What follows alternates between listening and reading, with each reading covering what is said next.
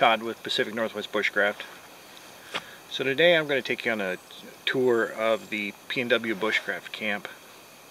We first acquired the property. One of the things I wanted to do was establish it as a forestry property and practice silviculture with all the trees that we had on the property. One of the requirements for the thesis that I had was that I had to remove all the small trees that were competing for the larger trees. It was labor intensive, and once we got all the trees cleared out, I was stuck with about 30 to 40 of the smaller poles, and they're a little too small for firewood. So this is the lower half of the property, and we weren't utilizing at the time. One of the things here in the Pacific Northwest is having to come up with a dry place to do stuff. So I came up with an idea after doing a lot of research from early Native American in the area homes to Russian Sami homes, which are the yurts. I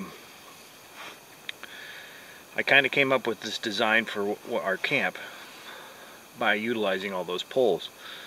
And I wanted some place that was where we could have a large group of people, maybe share skills or something, and have a warm fire that would heat it central inside the structure.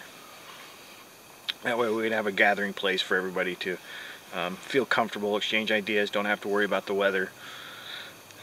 And as you'll see as I take you through the tour, there's quite a bit of labor and work that's gone into it. It's always evolving, always growing, little tweaks here and there on what kind of structure I want it to end up.